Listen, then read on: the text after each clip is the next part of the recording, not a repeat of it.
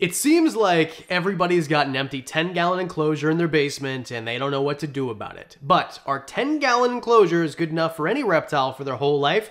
Well, yes. And these 5 you've never heard of. My name's Adam. This is Allura. You're watching Wickens Wicked Reptiles. Stick around.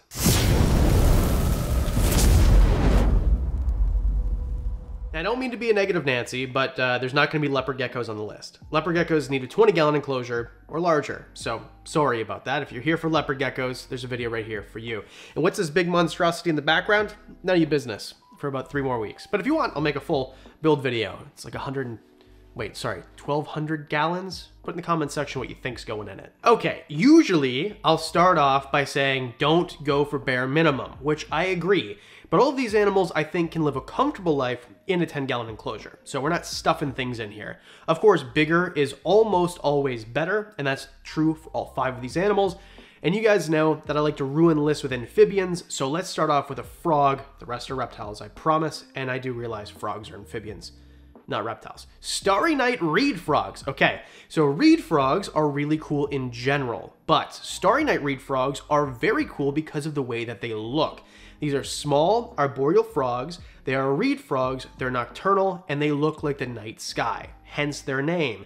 These are some of the most majestic, magnificent, jet black animals with the yellow speckling. Obviously, jet black animals are always super popular. Indigo snakes, jet black monitors we've got, the black dragons, Mexican black king snakes, all of these are really popular animals, and I think it extends to frogs. But most people don't know they exist because they're difficult to find. The good news is, if you find them, they're most likely captive bred. This is important. Captive bred means they're bred in captivity rather than poached from the wild. They're not poached, I shouldn't say it like that, because some of them are legally and sustainably collected. The problem is these guys are from Madagascar. There's very little protection for anything in Madagascar. I've been there. I've never seen tree devastation, forest devastation like it. Super sad. But I did find some of these in Madagascar. It's the only place I've seen them. I've never seen them in captivity here in Canada. But in the US, you can go to places like Josh's Frogs, and they're relatively inexpensive, and they do well in groups. So obviously you want a 10-gallon enclosure standing up. This is a 10-gallon enclosure, and so is this. Now, obviously the dimensions of a standard aquarium that you can buy for 10 or 20 bucks at a garage sale or a flea market or whatever works, and there is kits that you can use to actually make your horizontal enclosure a vertical one, or you can use a front opening glass one. But either way, these frogs need a taller than wider enclosure. They're insectivores, they're really cool. The call isn't too loud, but it's still relatively loud. I wish that I could find them, because can you imagine this giant, super cool enclosure for these I don't know, I just think it'd be cool to have them in there, like a bunch of them together with a mister and a fogger, and anyway, that's for another day. Number 4, we will talk about some geckos and some terrestrial ones, but it's not going to be leopard geckos. I'm talking about stenodactylus, or dune geckos, or elegant sandfinger geckos, or sand geckos, whatever you want to call them. These are one of my favorite species that I recently got. I got 2 different species, Stenodactylus stenodactylus and Stenodactylus petrii.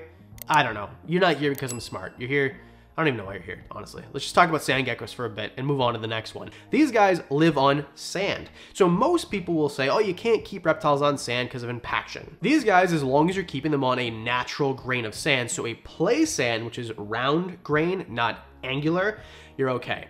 Basically, angular grain sand is built, well, it's made for builders because it sticks together, which will happen inside your gecko. And play sand is round grain, which is natural, how sand naturally occurs. And it's circular or oval or spherical is the word I'm looking for here. So it doesn't stick and clump together, so it can pass through your gecko. Now, these guys do live in parts of the Middle East where it's literally just sand. Like what you think of in your head when you see a desert, that's the type of area that these guys live. Not all deserts are like that, but that's where these guys live. They're insectivores, and they're really tiny. So you're gonna feed them really tiny insects for the most part. They like it hot, they like it dry, they're really easy to take care of in my opinion, and they do great in groups. Not just females, but males too. In general, male Stenodactylus aren't gonna fight each other, which is pretty incredible because if you put 2 leopard geckos together that are males, and then you went to bed, in the morning, you'd be getting one of them off the side of the tank with a hose. It'd be some assembly required. It would not be good.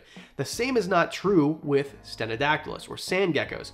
I think that they're cool. I think they're going to be one of the next big things. I think that, I mean, I'm talking about them. Daffy's talking about them. Diana Reptiliatus is talking about them. I think that these guys are going to blow up kind of in the same way that you saw the Dumerals boas blow up in 2020. Same sort of idea here. I really think they're the next big thing. Oh, and they can live in 10-gallon enclosures because they're itsy bitsy. Number 3, smooth green snakes. Take caution. I'm telling you, if you get a smooth green snake, don't get a wild caught one.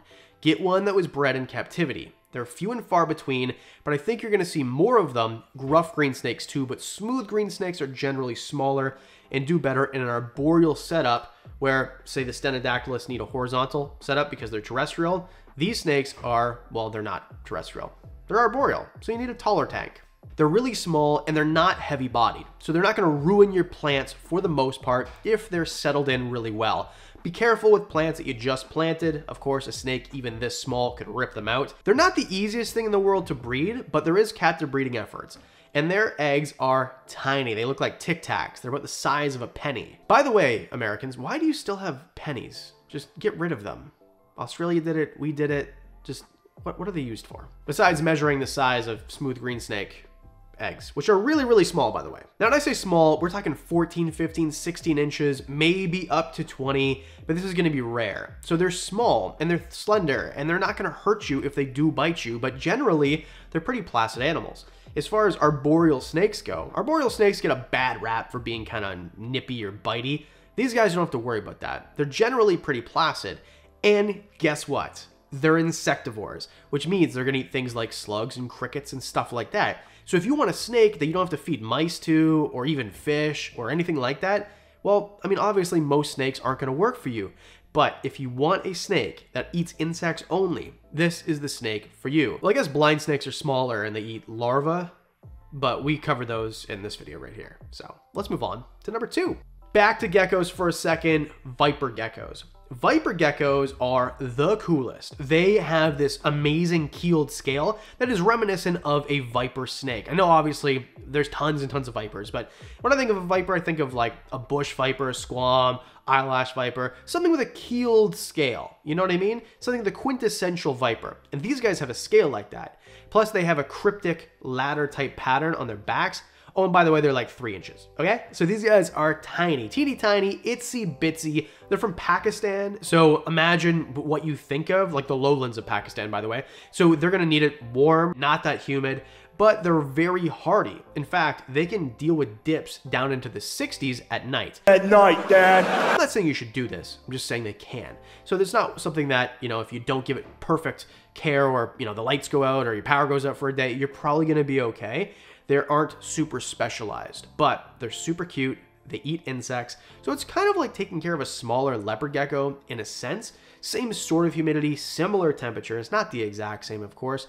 And they've got those fat tails. Now, they're not a fat tail gecko fat, but they're pretty darn fat. In fact, some people will call them turnip-tailed or carrot-tailed geckos. They can fit in a 10-gallon enclosure, horizontal, not vertical.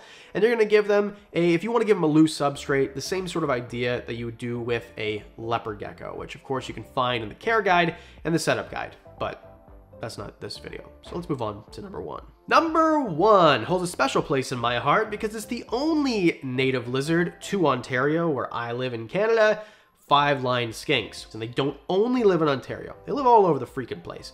But do not take them from the wild. Don't buy them from people who take them from the wild. Only captive bred, because they are endangered. Several species. There's more than one species. So I'm telling you, don't do that. Don't be part of the problem.